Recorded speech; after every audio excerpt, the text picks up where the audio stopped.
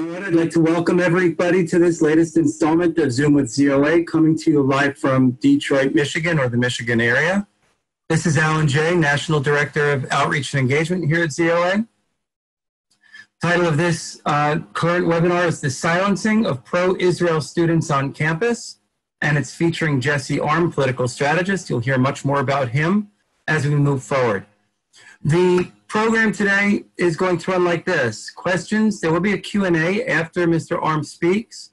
The Q&A is going to be moderated via chat. If you go to the bottom of your screen, you'll find the Zoom chat feature. Please use the chat to ask your questions only. And if you have comments, please keep them pertinent to the subject of the webinar. We appreciate your cooperation. Please leave all microphones on mute, and we'll get to Q&A via the chat. At this point, I'd like to welcome ZOA Michigan President Sheldon Freilich to say a few words. Thank you. Thank you, Alan. I'd like to welcome everybody to this program. I'd also like to welcome members of the board of the Zionist Organization of America, also members of the board of ZOA Michigan region, and also members of the ZOA and ZOA Michigan. Welcome. Personally, I'm very proud to be part of the ZOA, which has been at the forefront of fighting for Jewish civil rights for over 120 years. You'll hear more about the organization from Kobi Erez, who will introduce our speaker. I'd like to introduce Kobi Erez, who's our executive director for ZOA Michigan region. Kobi has been our executive director for 10 years. He's a native Israeli. He fought with the IDF. He was a sergeant in the IDF. Very knowledgeable of the Israeli scene, growing up, being born and growing up in Israel. And Kobi, we're proud to have you with the ZOA, and I'll turn it over to you. Thank you, Shell, and thank you everybody at the ZOA National Office for making this happen. So tonight's program is very, very important, especially at this time. The foundation of this discussion is based on anti-Semitism. So in order to understand where we are today, it's important to look at the history of anti-Semitism and how it relates to today, and how we can learn from the past of what to do and what not to do against hate. So if you look at anti-Semitism, there are three major types of anti-Semitism. The first one was that Jews were blamed for didn't accept Christianity, and that followed by 2,000 years of anti-Semitism in Europe. Now, if you look at the history of Europe, Jews were expelled from every country in Europe. They were burned alive. There were blood labels. There were murders, and whole communities were wiped out. Eventually, also in the Holocaust, where 6 million Jews were murdered. Today, anti-Semitism is not that different, but it's not less dangerous, if not more. And the reason for that is back then in Europe, you had the fascists and you had the Nazis, and they say they were proud of being racist. They were open about being racist. However, today, a lot of the times, it's not just the white supremacists who are anti-Semitic. A lot of times, it's the people who claim that they are for civil rights, that they're part of the civil rights movement. One of these movements is Black Lives Matter. And I don't know if you saw today in the news, but one of the football Eagles team in Philadelphia, one of their players came out and said, he thought he was quoting Hitler. He wasn't, but he said that that Jews control the media and Jews will turn on America, and we have to be very worried about the Jews. Now, how does this happen in this day and age? And the answer to that lays, first of all, I believe, within the Jewish community. For years since the Holocaust, since the end of the Holocaust, hundreds of millions of dollars have been spent, have been invested in educating about the Holocaust, educating about anti-Semitism, opening Holocaust museums all over the country, all over the world. But this is not just a museum for history. This is a Holocaust museum, and anything to do with the Holocaust is to learn about how to prevent another Holocaust, how to fight anti-Semitism. And fighting anti-Semitism today is complicated, because when you look at Black Lives Matter, and when you look at organizations like who call themselves progressive, a lot of times they will be against Israel and eventually against the Jewish people. If you look at the Women's March, and if you look at Black Lives Matter and other organizations, if you support Israel, you're not allowed to be part of these organizations. Now, standing up against standing up for what's right is not always easy. A lot of the Jewish establishment today is supporting and promoting the social justice movement or progressive movement, even in the expense of ignoring anti-Semitism. So if you look at Black Lives Matter, they call Israel an apartheid state. They say that Israel creates genocide in the Middle East, and also eventually, and when you don't tackle this issue, when you don't criticize them, when they say criticism about Israel that is wrong, that is anti-Semitic, eventually it will be geared towards Jews in America. The Jewish establishment has been ignoring anti-Semitism in the past few years, especially on college campuses. And one of the reasons is that they care so much to be part of this group, of this social movement group, that they will tell you, if you come to them, and I spoke to various leaders in the Jewish community, whether it's certain rabbis or heads of organizations, and I told them, and I confronted them, and I said, why are you supporting Black Lives Matter? Why aren't you going and telling them, hey, you're not supposed to say these things about Israel or these things about Jewish people? And what they tell me is that, yes, they don't agree with everything that they have to say, but they identify with their fight.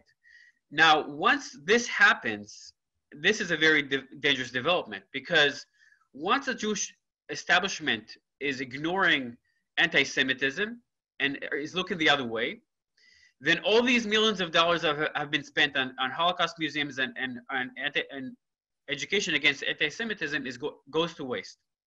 And you see this day in and day out on campus. Now, many students experience anti-Semitism for being pro-Israel. Many of them are silent. The reason for that is because, and I'm quoting students when I say this, we had different cases of students who experienced anti-Semitism, but they didn't want to say anything because they felt that the Jewish community, the Jewish establishment is not behind them. In the case of Jesse Arm, I'm proud to say that Jesse didn't keep silent, and he stood up for what's right. Jesse is a political strategist, and he graduated from the University of Michigan, and he was very active on the pro-Israel front, and he advocated for Israel. And I won't tell his story because I want him to tell it, but what's important to know is that it's not always convenient and comfortable to stand up for what's right. And today, it's not, the Jewish establishment does not want to go against the social justice movement, even at the expense of anti-Semitism. And this is where ZOA steps in. ZOA, a lot of times, will say what is not comfortable to say, what is not convenient to say, what many people think is not politically correct. But you know what? It's okay to be not politically correct if you stand up against hate. And we are there, ZOA is there against anti-Semitism. ZOA is there when the Iran deal was made with the Obama administration, and most of the Jewish establishment told us that we are just interfering. But we stood there and we said this is the wrong thing to give billions of dollars to the Iranian government. We were there to warn against the Oslo Accords, against most of the Jewish establishment, and we were there to warn against disengagement from Gaza, which ended up causing thousands of rockets to be shot at Israel cities. I urge you to keep supporting ZOA. Many times we were a lone voice, and we need you. We need every one of you. So what we're going to do now is we're going to hear Jesse. We're going to hear his story, and we're going to hear his perspective. And at the end, we're going to take questions. So Jesse, go ahead. Cool. Thank you, Kobi. So it's wonderful to join you all this evening. Over the years, I've done a fair amount of traditional speaking engagements, but you'll have to bear with me as this is the first time I'm speaking to a crowd of folks via Zoom, but I suppose that is the new normal, at least for the time being. Like Kobi said, my name is Jesse Arm. I currently work as a political strategist, government affairs consultant, and pollster. The firm I currently work with is a New York City-based technology company called Applecart. We're best known for powering the data operation behind Ohio Governor John Kasich's presidential campaign in 2016, and we've since worked on a wide array of campaigns, super PACs, and done work for private corporations as well, everyone from Blackstone to Boeing, nonprofit groups as well, seeking to utilize technology to win public affairs campaigns and fight through lobbying efforts. My job within the firm is to basically keep the trains running on time and make sure things get done on time and under budget. In addition to that, I serve as a project manager and consultant on most of our right of center accounts, and I help our clients achieve their campaigns through driving through data-driven communications. I've previously spent time working in the Capitol Hill offices of Senator Tom Cotton and former Representative Dan Benishek, in the Congressional Affairs Department of the Embassy of Israel in Washington, D.C., with the American Enterprise Institute, leading public policy think tank, and at ACG Analytics, which is a investment research arm and the investment research arm of a larger strategic consulting firm run by Washington lobbyist and now Trump campaign advisor David Urban. I've also repeatedly written about issues connected to anti-Semitism, anti-Zionism, and free speech. In the pages of the New York Times, the Jerusalem Post, the Times of Israel, the Michigan Daily, and in the 2018 book, Anti-Zionism on Campus, the University, Free Speech, and BDS, which was published by Indiana University Press. I've spoken on these topics on NPR on their show 1A with Joshua Johnson, and I've talked on radio shows like the Lars Larson Show. But today I'm here to talk to you about something challenging that happened to me almost 5 years ago now, something that received international media attention and more scrutiny than any 19-year-old really knows how to deal with. I'm here to talk to you about how the ZOA, as well as like-minded organizations, helped me overcome that challenge, and how I believe that experience, as well as the countless others like it, impact the issues that American Jews, and obviously the much wider pro-Israel community, face today. On Thursday, November 19th of 2015, 2 Palestinian terror attacks occurred in Israel in the early days of what would become a months-long terror spree called by some the knifing intifada. Among the 3 people butchered in one of those attacks on that day was an 18-year-old American Jewish student studying abroad by the name of Ezra Schwartz. Ezra was a contemporary of mine, a traditional Jewish kid from a town that wasn't New York and who was, my age. He was a member of my broader community and a guy who I shared many mutual friends with. He was abroad on a gap year program that I had seriously considered attending before eventually electing to enroll at the University of Michigan, which is my alma mater. For all intents and purposes, Ezra's story was my story up until that day. On that same date, I had the absolute pleasure of a run-in with the hilariously and ironically named Michigan campus organization, SAFE. That's S-A-F-E. It's an acronym for the Students Allied for Freedom and Equality. In reality, SAFE is a radical leftist, anti-Semitic, and pro-Islamist group that's an offshoot of the larger national Students for Justice in Palestine movement and their coalition of campus organizations. SAFE, otherwise famous in Ann Arbor, Michigan, for leading BDS efforts and petitioning the university to ban the film American Sniper from ever being shown on campus. On this day, the day of Ezra Schwartz's cold-blooded murder at the hands of Palestinian terrorists in the Jewish state, SAFE decided to erect a mock Israeli-Palestinian checkpoint in the center of our campus. The protest included Arab students dressed in costumes as Israeli soldiers and 2 large walls graffitied with a dove in a sniper's crosshairs, a poorly drawn version of that notorious and childly dishonest series of 4 or 5 maps of Israel illustrating a fantasy of Palestinian land loss and Israel's supposed malfeasance. And prominently, front and center, the words in big red letters made to look like blood, the phrase, "To exist is to resist." And I approached the protesters that day in their IDF soldier costumes during my walk between classes, and I objected to the use of that phrase in particular, that phrase, "To exist is to resist," because I believed it to be a plainly regressive way of looking at the conflict, no matter which side you are on. Resistance, oftentimes, is a code word for violence. That much is plain to everyone, especially these days. And to exist should not be to resist, but to coexist. And to exist to be to dialogue, to compromise, and to strive toward an eventual greater peace. And to reject those values is to threaten the existence of lives on both sides of the Israeli-Palestinian struggle. Certainly how I felt at the time, and I'm not quite sure I'm as optimistic anymore, but that was me at 19. Indeed, they were supporting and glorifying violence against Israel on the very day that Ezra had been murdered by someone who believed in that very same brand of nationalistic violence. It was hard not to feel that they were supporting and glorifying Ezra's murder, and that they would support and glorify my own murder, for Ezra's story could have been my own. We were one and the same. After this very brief encounter, the Michigan Central Student Government, the CSG, a body on which I served as an elected representative and the youngest member of at the time, called for an ethics probe to determine if I should be expelled from the university's student government at the urging of SAFE's leadership.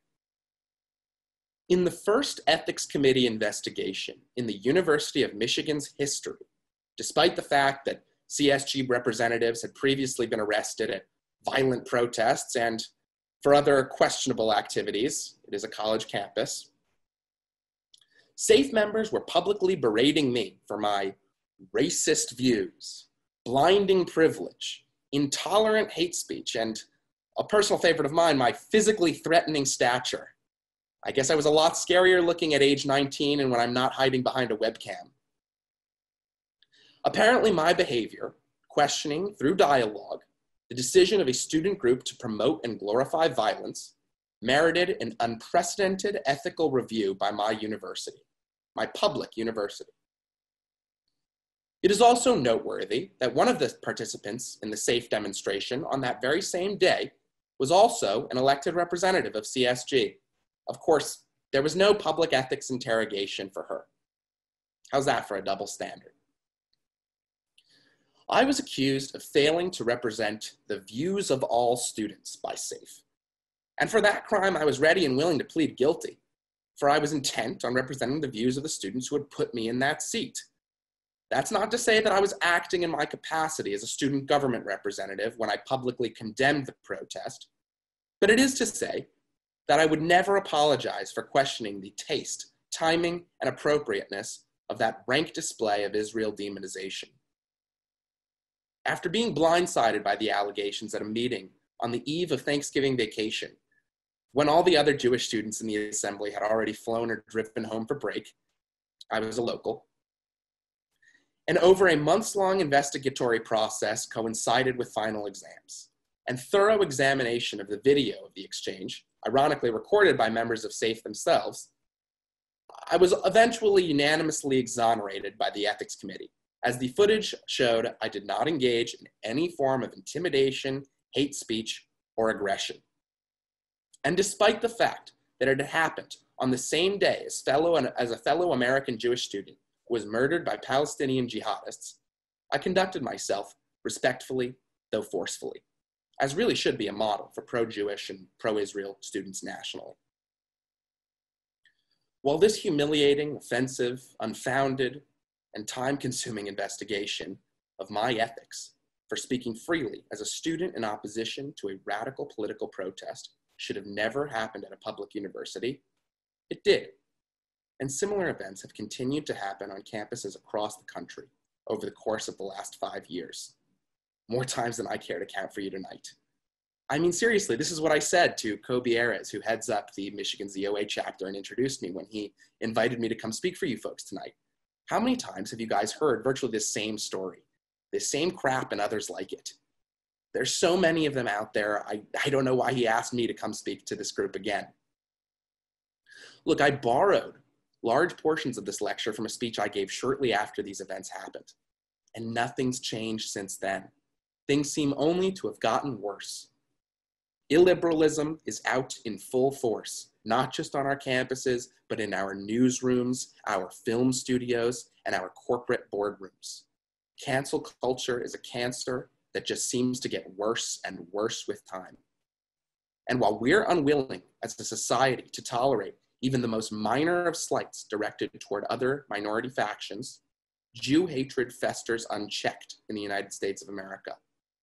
And with the exception of some outlier groups like the ZOA, our community enables it by donating our dollars to feckless institutions that fail to protect our people and offering our overwhelming political support to spineless candidates who fail to defend our interests. The American Jewish community, which has a strong propensity toward political liberalism, must ensure that it is not complacent in this issue. Jewish students simply do not fight for their cause with the same dedication and passionate intensity that pro-Palestinian students do. It's a reality we have to reckon with. They are not well versed in the issues. This is a hard truth that I witnessed firsthand, and I had confirmed by fellow pro-Israel advocates when I was in college, and now political professionals throughout the country who have a focus in this space. The current administration, whatever you think of it in the broader scheme of things, has been damn good on this issue. President Trump issued an executive order in December of 2019 that reiterated that Title VI of the Civil Rights Act protects Jews, just as it does every other race, color, national origin, and ethnicity, from discrimination at taxpayer-funded universities. It is very likely that at some point in the next year, a case seeking to solidify this protection for Jewish students could make its way to the highest courts of this country. And having an administration in power that recognizes the importance of protecting members of the Jewish nation, not just all other ethnic peoples, or rather just like all other ethnic peoples are protected, will be beneficial when it comes time to make that case. But fighting this battle in the political and judicial arenas are not enough. We need to fight most fiercely in the arena where we are being most brutally walloped today, the culture. In our culture, anti-Semitism is of zero concern to the masses, despite the fact that FBI data regularly shows year after year that a terrifying, disproportionate number of hate crimes are directed toward Jews in this country. The culture is not concerned with bigotry directed toward our people. Contrast the reactions we've seen to other forms of racism today with the lack thereof when visibly Jewish Hasidic men and women in Brooklyn were subject to beatings in the streets on a near daily basis just a few brief months ago. Just this week, the Philadelphia Eagles star wide receiver Deshaun Jackson has been posting a plethora of unbridled Jew hatred to his Instagram page. He's disseminated falsified Hitler quotes that are typically used by Nazis to argue that Hitler was in fact not a racist. He's accused Jews of extorting America and pushing and pursuing and pursuing an agenda of world domination through the subjugation of blacks. And he's channeled many of Nation of Islam leader Louis Farrakhan's most despicable anti-Jewish rants from over the years. Let me ask you this. In a culture that is willing to cancel average Joes and call for terminating their employment because of off-color jokes discovered on their social media accounts from decades prior, or unsavory displays of road rage caught by someone with an iPhone, none of the usual suspects have made so much as a peep about Mr. Jackson's anti-Semitic bigotry. Why do you think that is? When New Orleans Saints quarterback Drew Brees suggested NFL players should stand for the national anthem just a few weeks prior to this, he was widely condemned by players and league officials, ultimately forced to retract his comments and apologize profusely. No NFL player has yet to speak out against Jackson's praise for Hitler or charges of Jewish plans for world domination. Disparagement or even uneasiness towards so much as a single tenet of the large Black Lives Matter platform, which spans numerous issues, is grounds for public shaming and termination from your place of employment too. That's what happened last month at Florida State University, where Jack Denton, the university's student government president, had his private text messages leaked, where he acknowledged privately again to a group of fellow Catholic students that some tenets of the BLM platform were not in line with his faith, such as support for abortion or transgenderism. The leaking of these texts led to Denton's removal as Florida State's student government president shortly thereafter. Wait for this. His replacement was Ahmad Daraldik, a Palestinian anti-Semite who'd posted swastikas on his social media accounts, referred to Israel as a Nazi state, and publicly labeled Jews as stupid on his own social media and website. A vote of no confidence was brought forth against Daraldik, but it failed. Daraldik is serving his term without censure from the university. Jack Denton has been canceled. I don't think the ethics committee at the University of Michigan would exonerate me unanimously if the same event happened today. The culture is changing, and it's a war that we, as opponents of a double standard for Jewish students and proponents of free speech generally, are losing. And we Jews are being beaten so uniquely badly because, for the most part, we're not willing to take our cues from the state of Israel and defend ourselves proudly and properly. The lesson from our Israeli counterparts should be clear by now. Self-preservation comes first. Winning the popularity contest comes last. I just want to go back briefly, back to my story at the University of Michigan, because there's one aspect of it that I think this group might appreciate.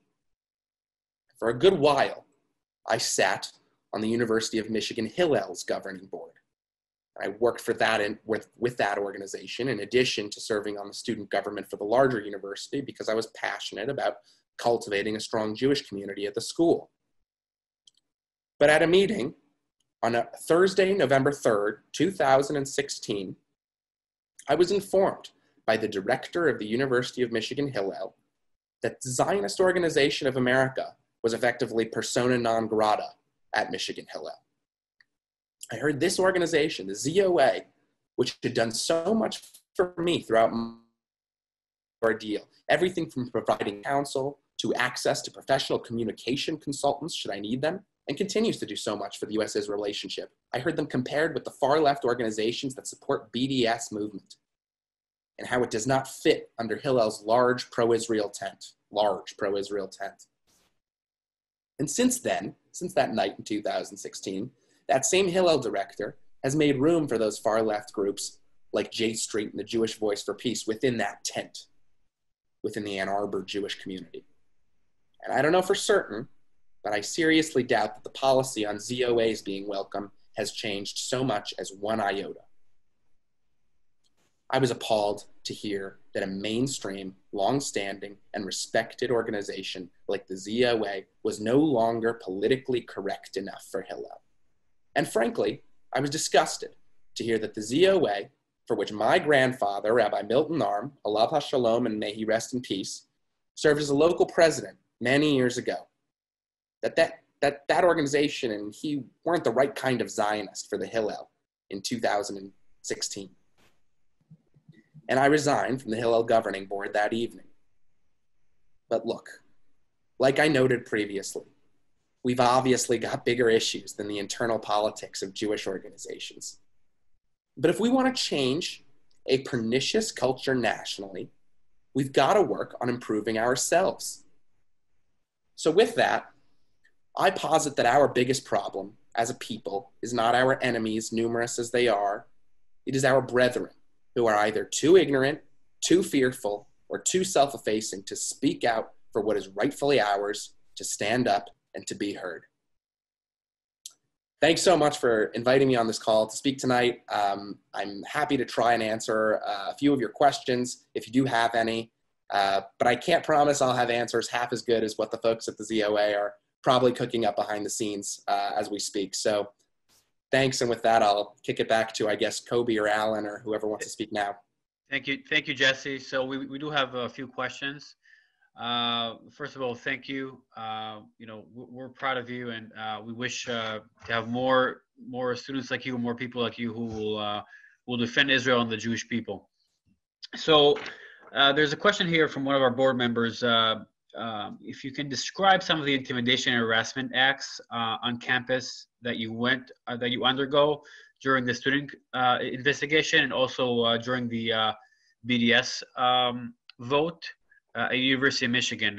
Is there a lot of anti-Semitism there, anti-Israel sentiment, and how did it come to fruition? Yeah, I mean, I think I just talked a lot about it. There's obviously a lot of anti-Semitism on campuses, and frankly, I'm not sure I'm the best equipped to speak on it because I'm not on campuses anymore, and it's a lot worse now.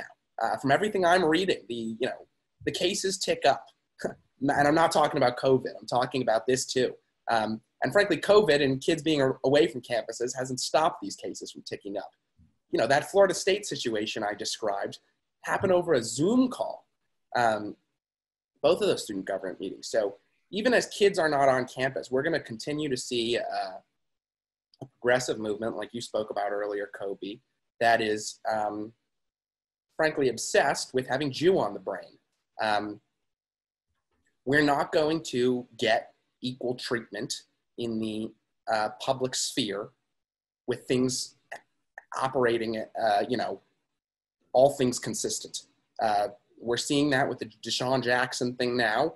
We're seeing it with the Florida State instance. What kind of intimidation programs did I experience? Oh, everything from, threatening emails to threats to, send messages to the campus organizations with which I was affiliated to try and get me kicked out of groups. Obviously getting, me kicked off of the student government. Publicly shaming me, posting things on social media about how I'm a bigot, I'm this, I'm that. And all that's just gotten worse. And that means that, what's to be gained for the average, Jewish kid who's from, Bloomfield Hills, Michigan, or, Long Island, New York. What's to be gained? You're at that school to learn. You're at that school to go through 4 years, get a degree, go work in business or medicine or law or whatever it is. Why involve yourself in these battles if all you have to do is lose? And the answer, I think, is probably pretty clear to you and I, which is because culture matters. These wars matter because they'll follow us, they're not isolated to the campus. They'll follow you to the boardroom. They'll follow you to, everywhere you go in your life. And unless you want to be a person without principles, unless you want to be a person who doesn't care about anything and isn't willing to fight for anything except for, your parnassa, what you're going to make in your life. The truth is, it doesn't make sense to, attach your name publicly to a cause and fight back against the mob. What's important now, I think, with kids on our campuses is teaching them why it's important to fight back against the mob, what the mob can do to them and their lives later on if it goes unchecked, what a life where anti-Semitism is completely, normal and normalized means for them. and it's to the credit of organizations like ZOA, who I believe are helping to provide students with those resources. I know you provided me with those resources. So. Okay, so next question is, I guess, I mean, it's an open-ended question, but and I can also answer a few after you. Why do you think that, as you said now, Jewish students just want to come and learn and study, but why do you think that Jewish students are attracted naturally to the social justice movements and to the progressive movements that are often anti-Israel, and what can be done to change it? I think it's actually a pretty easy answer. Why is anybody attracted to doing things that everybody is doing? Why would you want to go join the minority faction of, the 3 college Republicans in Ann Arbor and, the 3, Young Americans for Freedom guys, and the pro-life crowd, when they're the only ones who are willing to support you on Israel?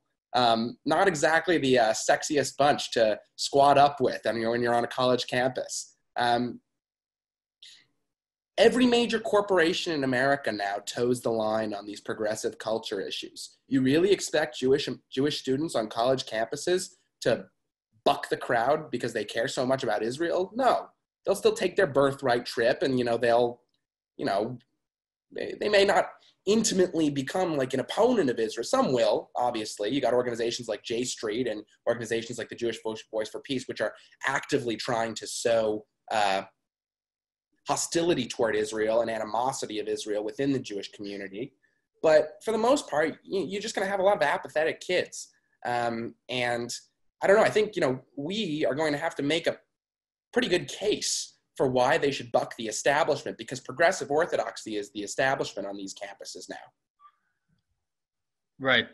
So to add a little bit insight is, the way I see it is that if you look at, at ZOA, also part of what we do is we try to educate the younger generation even before they get to college, the college campus.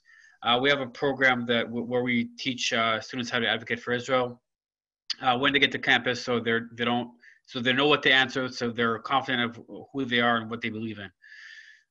What happened in the past, I would say 30 years, 40 years, is that most of the Jewish establishment, I would say even the religious Jewish establishment in the U.S. Made it that Judaism basically becomes social justice. And then if you look, one of the temples around us, if you go, it's a huge temple, and if you go near it, you will see a huge sign, the Birmingham Temple, you will see a huge sign that says, Judaism is Black Lives Matter. And so from a young age, what kids learn, whether it's Jewish schools, and later on youth groups, and so on, and even at shul, what they hear every time is about the social justice movement. And what happens now is that it becomes a religion, even if you don't want to call it a religion, even if God is not mentioned in these movements. But what happens is it does become a religion. And once it becomes a religion and you believe in it, then what happens if it contradicts something else that you believe in, such as Israel, or sometimes Jewish rights? So what happens is you justify the hate, and this is how we end up where we are right now. Because the next question is, and I guess it's really for us, is that J Street is very present on college campuses, and so what is ZOA is doing about this? So it's a great question. So for those of you who don't know, J Street is heavily funded by people like George Soros and some Iranian groups, Iranian foundations, and others, with the intent to not only get the American government to turn against Israel, but to also turn the Jewish people against Israel. Now, we have a great campus department. The ZOA has a great national campus department, and we have campus coordinators located in different places in the country. But what we we want to invest in the future, and this is what we do right now, and this is our top priority, is to invest in the next generation of pro-Israel students. But for that, we need resources. In order to put a campus coordinator full-time, it costs money, and that's where we need your help. We need your help with your donations means another campus coordinator. Your donations means another kid another student who will travel to Israel to go to Judea and Samaria. ZOA is the only organization that sends college students to Israel and sends them to Judea and Samaria, and instills in them the pride of who we are and what our country is about and our history with the country. I think, let's see if we have one more question here. Okay, so I think we have a few more questions, but I think it's similar to what we had before.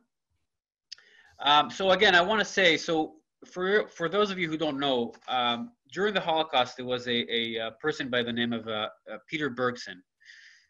If you can go look it up, it's called, the movie about him is called Against the Tide. And this young individual at the time, during the Holocaust, he was fighting the Jewish establishment in the US. He fought the Jewish establishment that was very close to President Roosevelt. And he begged them to try and open the gates to America and try to help Jews escape Europe, and for Americans and for the American army to pay more attention to the murder that has been occurring in Europe. Not only that the Jewish establishment, major Jewish establishment, didn't help Peter Bergson, but they also called him crazy, and they said that he's just attracting unwanted attentions to Jews from the American government. The movie about him is called Against the Tide, and this is why it's very important today to talk about this, because what we are doing today is we are going against the tide. If you look, you can see a lot of people who are pro-Israel, and they're silent, because they feel like they don't have the support of the Jewish establishment. I don't want to name names, but there are organizations that I've spoken to who refused. Who we showed them quotes of anti-Semitic quotes from Black Lives Matter and others, and they refused to touch it, and they refused to do anything about it. Just like Jesse Arm said happened with him, with Hillel at Metro Detroit. And this is where we come. This is where you come. We are in a tough time right now. The truth is hidden, and today, anti-Semitism hides behind, ironically, the civil rights movement, and behind progressiveness. So this is where we come. This is where ZOA comes, and this is where we ask you to support us. And sometimes we're a lone voice. There are a handful of organizations who stand up for what's right. So we ask you to continue your donations, continue your contribution, so we can continue help students just like Jesse Arm. Let me see if we have one more question here. I see a pretty good question. Can I answer it in the chat? Go ahead, Jesse. So I'm just going to read it out loud here. Michael S. Goodman asks, there is a distinction between universities administration and student organizations. Student organizations and governments are in the hands of immature squabblers.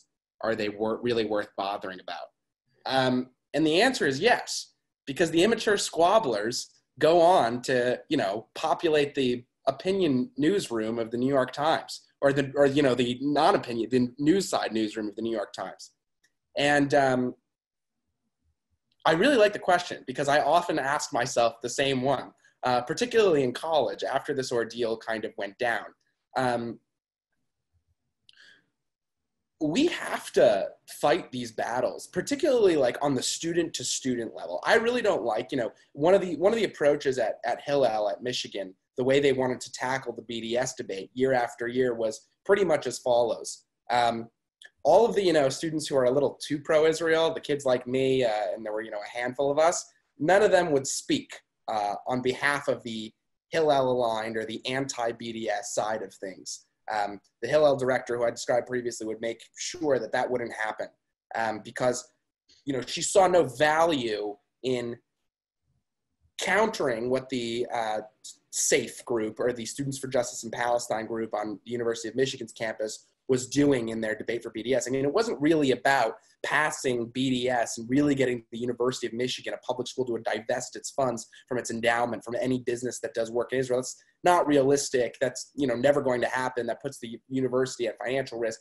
What it was about, right, was getting a pulpit, getting in front of everyone, getting up on a podium and trashing Israel and telling all of your personal stories about, the kids who can't see family or, get stuck at Ben Gurion Airport when they go to Israel, and all of the hoops they have to jump through and the pain, and, make themselves really victims, make themselves, feel like horrible, displaced indigenous people. And I don't know, I mean, the Hillel and the organizational Jewish approach at Michigan was always to counter that by, letting them have their thing, fighting it by saying, okay, sure, I understand your pain. I'm anti-settlement as well. I have lots of issues with the Israeli government as well, but BDS is like one step too far, and here's a really technical reason why, no appeals to emotion. And my approach was always to say, like, what do you mean displaced indigenous people? Like, I'll talk to you about a displaced indigenous people, and I'll tell you about my family's history, and I'll tell you about, the hardship that Jews have experienced as well, because all this really is a battle over semantics, in a public arena. It's a pissing contest. I mean, it's two sides get in there and they scream at each other about issues, and nothing's going to actually change or happen at the end of the day. This is a continuing trend in politics, not just in campus politics. But it's about, going up there and making a statement, and fighting back. So yeah, student groups are worth bothering with, not because of the great power they yield, but because of the power some of them will go on to yield in corporate America and in political America. And also because, when you've got 10% who feel one way and 10% who feel another way, you usually got 80% of people who don't really feel, particularly strong one way or the other. But if all they're hearing is the 10% that's, hitting all the progressive buzzwords and, feels really impassioned about their cause, and the other 10%, which is the Jewish kids, saying, oh yeah, sorry, we're sorry about Israel, but like, please don't do BDS because that's like one step too far. I mean, of course, if you're in that 80% group, you're just going to align with people that actually seem passionate and like want to be there because they're, they're fired up about their cause. And that's again, to the credit of organizations like ZOA. I mean, you gotta be, it's not enough to oppose BDS and pressure universities to, not endorse BDS. You gotta fight the double standard. You've gotta fight the anti-Israel bigotry that comes out of these kids' mouths. And you gotta get in the trenches, and you've gotta, to some extent, you gotta use your head with when it comes to communications too. You got to use their code words. You got to talk about how, we're right. We're justified to say that, Jews are also a displaced indigenous people that come from the Middle East. We're not white interlopers. We're not, colonialists, the terms they like to throw at us. And that battle is absolutely worth fighting because of what it means down the line. Okay, great. So if you don't see any more questions, let me thank you, Jesse. That was very insightful. As always, it's good to see you and hear you. Before I let everybody go, we have really exciting events coming up. Tomorrow at 7 p.m., we have an event with the Philadelphia region entitled As I First Saw Israel, featuring ZOA Deputy Director Howard Katzoff. We're going to have a link right now in the chat that you can join. Sunday, 11 a.m., join ZOA's second part mega sovereignty event. Again, ZOA is pushing for sovereignty. Again, one of the few organizations that is pushing for sovereignty. This is an historic moment. We're standing against big forces, and we're pushing for it. So We're going to have an event about it on it Sunday at 11 a.m. With the director of the at the International Legal Forum and Knesset member Sharon Eskel. Again, thank you everybody for showing up. Spread the word, and let's continue the fight. Let's continue the fight for what's right. Again, Jesse, thank you for joining us, and everybody stay safe. Really appreciate it. Thank you, everybody.